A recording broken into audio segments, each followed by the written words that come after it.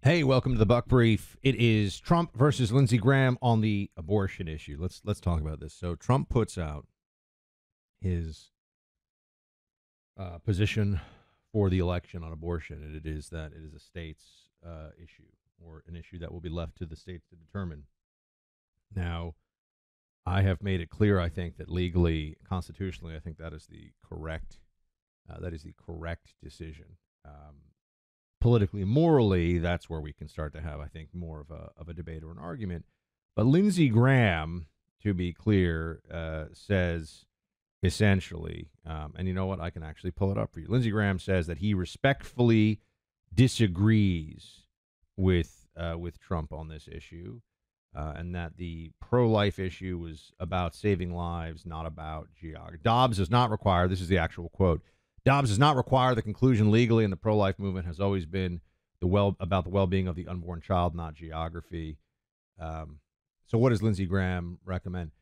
If you pass a federal law at 16 weeks, first of all, it shouldn't be a federal law because there's no role for the federal government in abortion. There should not be.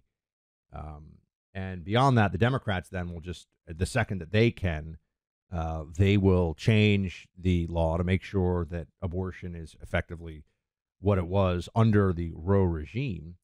But there's no chance in hell of actually getting anything passed anyway, right? So you're going to need 60 votes. You're not going to be able to do it with a bare majority in the Senate.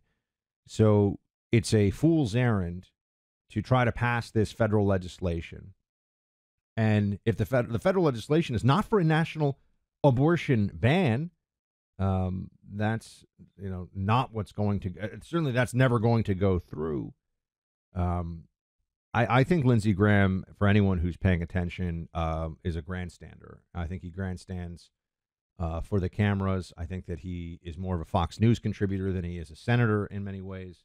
He spends more time going on Fox shows and making promises that he has no intention of keeping, and he's also a guy who's never seen a war that he didn't want somebody else to fight in his in his place. He's not going to go fight any of these wars.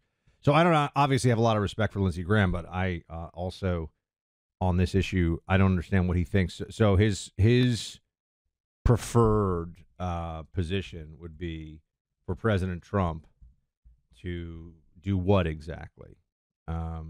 What would the move be? Senator Lindsey Graham introduced the Protecting Pain-Capable Unborn Children from Late-Term Abortions Act. Legislation would set a federal minimum protection for unborn children, 15 weeks.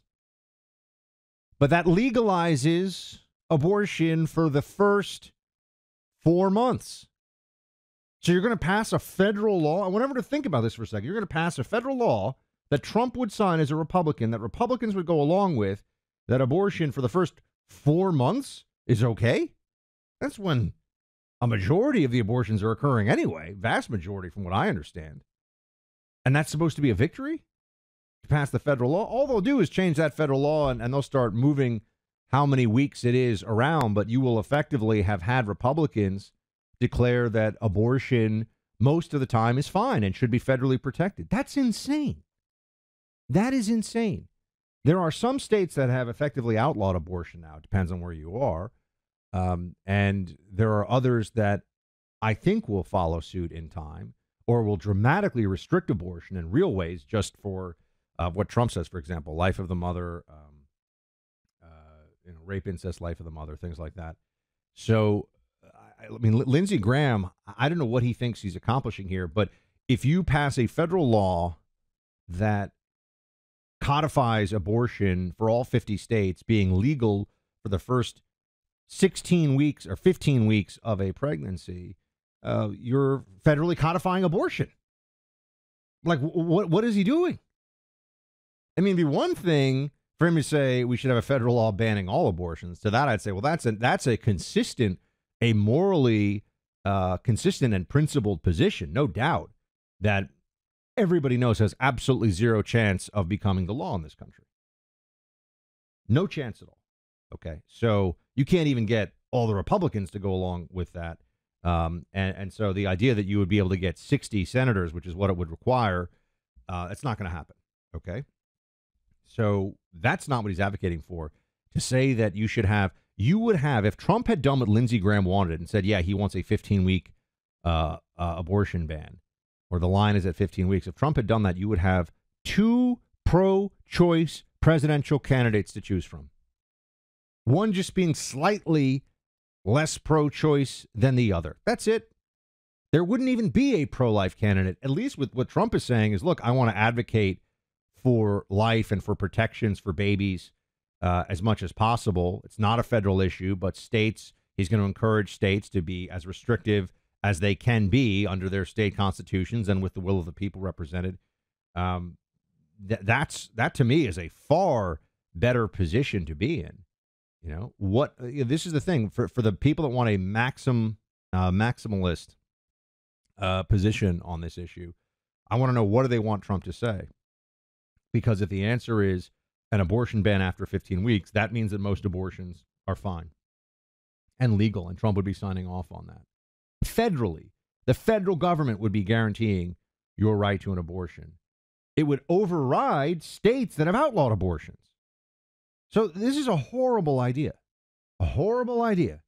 in every respect. And, it feels a little bit sometimes like the pro-life movement, which I've certainly been a supporter of for 20 some odd years now of my life. And basically as long as I've been an adult, as long as I've really thought about politics, I think the pro-life movement is feeling a little caught off guard by just what's happened in some of these states where people have been able to vote on this, and it has not been going our way. But I think Trump has taken the right position on this politically and legally.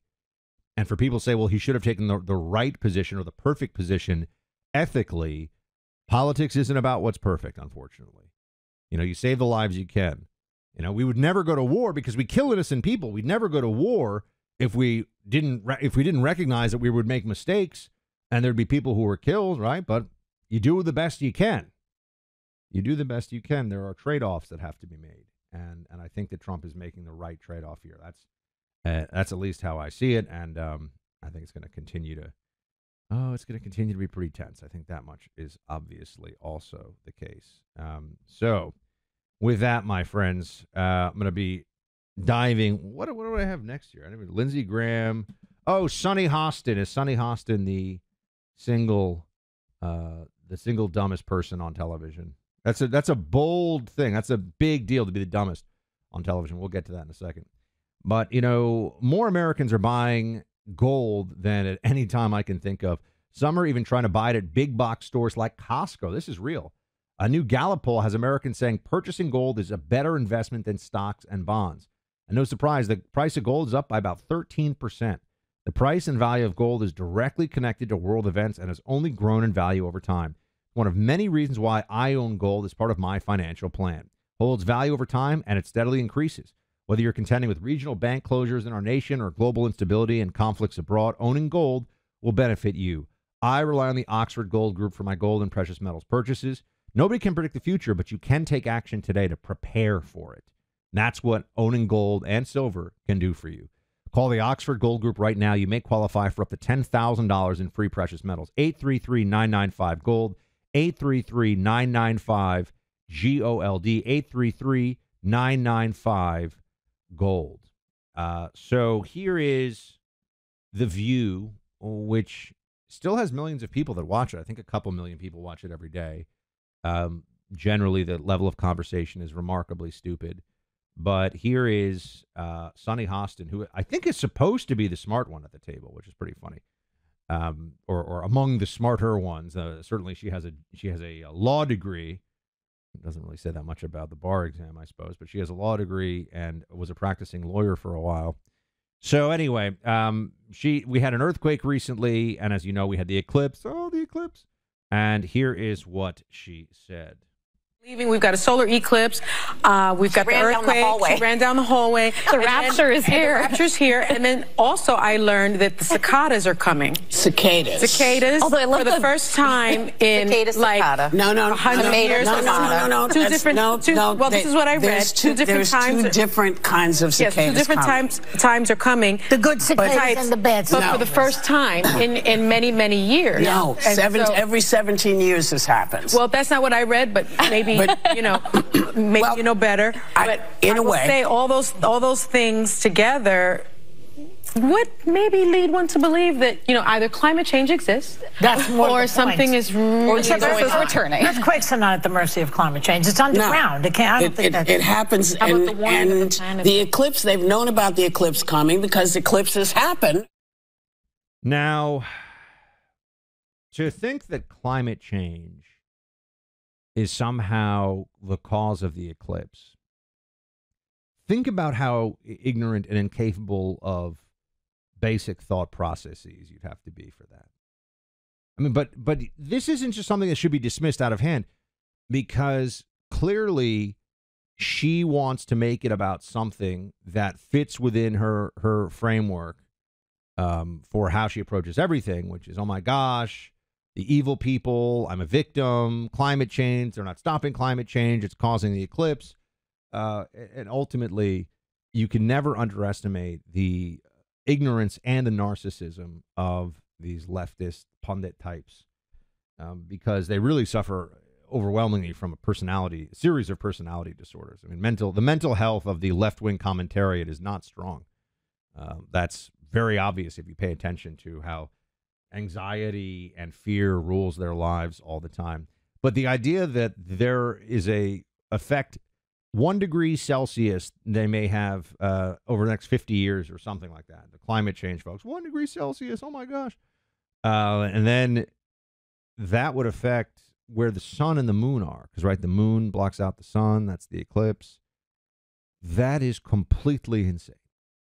Right? How would our climate here affect the trajectory of the moon and the sun? Even Joy Behar has to jump in and be like, hold on a second. You're not that stupid. That's the dumbest thing I've ever heard. You can't just say these things. She jumps in and she's like, well, that has nothing to do with it. So, I mean, maybe Joy Behar is the smart one at the table. I suppose there's that possibility. But once you understand that the climate cult is very much a cult. I mean, that's not I'm not just disparaging them with that term. I'm accurately describing them. They deeply believe in this in a religious sense. And it's brilliant for them because it allows them a narrative where they're the hero, where they're saving the world, where anyone who opposes them is a bad person, and they don't have to do anything. They don't have to do anything. So for a lot of leftists out there, this is a very enticing option to believe in this stuff. Why they'll say things like this, because it's a faith-based tradition, if you will. It's not about science. It's not about reason or logic. And that's how you can think that climate change affected the eclipse. So here on the podcast, I try to cut through the noise, the nonsense, the ulterior motive, so we can uncover the truth that no one else is going to tell you.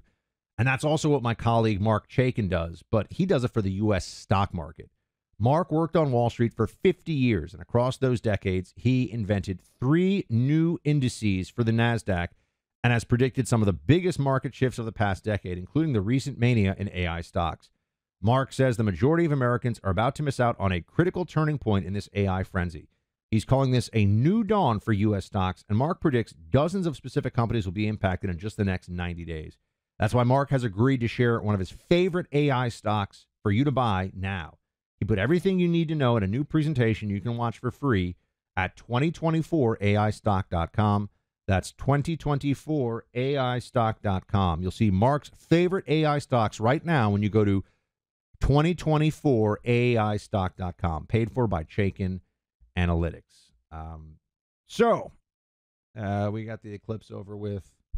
What else did I have? Anything fun to tell you about from the weekend? I've been watching The Crown, and I've got to say, it's very good television. but their clear, the showrunners' clear hostility toward Margaret Thatcher is just so annoying. Obviously, far left-wing politics for the people that are running this, because the only prime ministers, think about this, the only prime ministers in the Crown who are represented in kind of a negative light are Winston Churchill and Margaret Thatcher. The complete idiot, nincompoop, destroy the country's economy, socialist buffoons in between. Although Anthony Eden's conservative, he gets rough stuff too, but of course he's conservative. But all the other prime ministers that come in between, they're treated like they're great. Oh, they're great. Harold Wilson, oh, he's great. What? It's absurd. It's absurd. But beyond that, forget about the fact that they don't really show Margaret Thatcher in a light that I think shows her brilliance and her talent properly. But beside that, I think that the Iron Lady was awesome, obviously. The British royal family is going to be gone in 50 years, maybe less.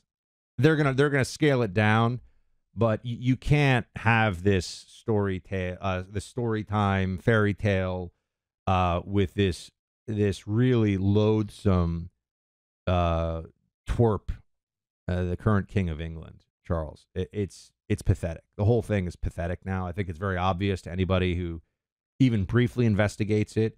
Plenty of other European countries had monarchies that have kind of faded away into total irrelevance or don't even exist anymore at all. And that's where Britain is heading. It's just an anachronism. It's they were able to ride the wave of celebrity culture in the 20th century a bit, but the whole thing's going to come apart. That's what I think when I'm watching The Crown. And people love to think about this. Oh, it's like a fairy tale. No, not really. They're just a bunch of narcissistic, spoiled brats. It's not really a fairy tale at all. Not impressed by any of them. Don't like any of them. Think the whole thing is pretty pathetic. It is a great show, though. Very entertaining. I'll give you that. More tomorrow, team. Thanks for hanging out with me. Please, if you are listening to this, subscribe on YouTube and also on Rumble or whichever one you like to watch videos on. We want to grow those numbers because I do put out video of this. And it's a more fun way for me to get to hang out with all of you. So, more coming, and shields high.